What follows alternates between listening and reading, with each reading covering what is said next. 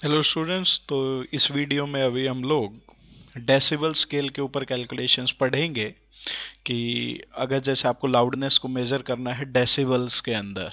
Fine. तो अगर ये वीडियो समझ में आए, अच्छा लगे तो अपने दोस्तों के साथ शेयर करें और चैनल को सब्सक्राइब करें, लाइक करें। देखो भाई, तो अभी यहाँ पे डेसिबल स्केल क्या मतलब, इस चीज़ का मतलब क्या है कि कभी भी जो मेजरमेंट रहता है, मेजरमेंट करने के लिए हमें पता है कि सर कितनी तेज आवाज आएगी। तेज आवाज का मतलब है कितनी ज्यादा एनर्जी रहेगी। फाइन। और एनर्जी किस पे डिपेंड करती है? पिछले वीडियो में हम लोगों ने देखा था, intensity is proportional to amplitude square के proportional, that is proportional to displacement amplitude के प्रोपोर्शनल का स्क्वायर। फाइन। अभी देखो, तो यहाँ पे अगर आपको लाउडनेस को मेजर करना है तो इसको हम लोग डेसिबल स्केल के अंदर मेजर करते हैं। तो इसके लिए फॉर्मूला क्या रहता है जो हम लोग यूज करते हैं? हम लोग यूज करते हैं कि इंटेंसिटी लेवल या sound level in decibel is 10 log of I by I not. Fine. 10 log of I by I not, log to the base 10 है यहाँ पे।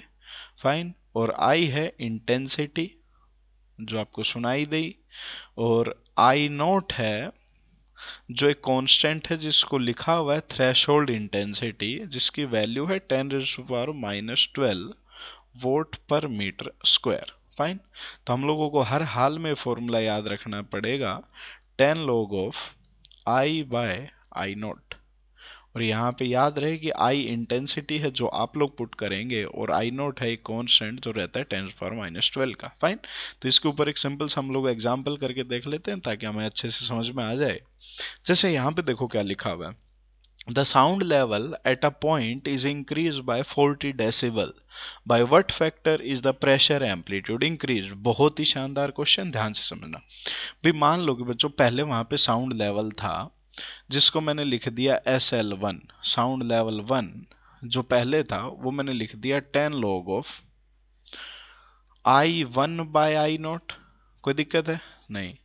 साउंड लेवल 2 जो इंक्रीज होके आया वो मैंने लिख दिया 10 log ऑफ, मुझे पता है कि और तो कुछ चेंज नहीं होगा, I2 अपॉन आई नॉट हो जाएगा। फाइन।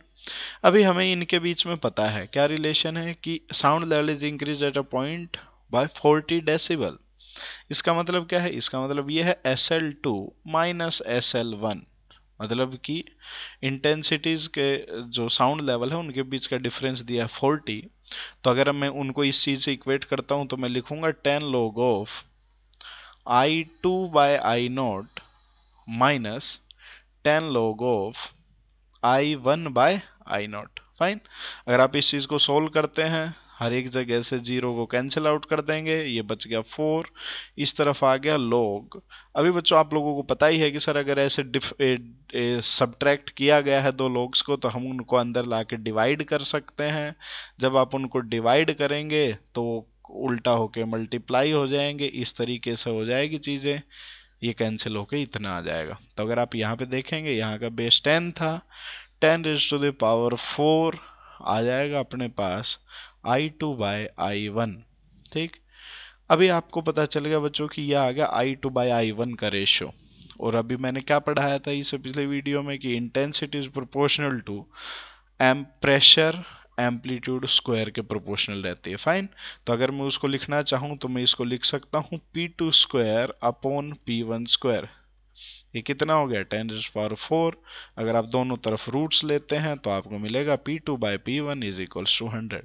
तो इस तरीके के बच्चों इसमें बहुत ही आसान आसान क्वेश्चंस आते हैं जो इसी फॉर्मूला के ऊपर सिंपली बेस्ड रहते हैं। तो आप लोगों को ये फॉर्मूला याद रखना है अच्छे से।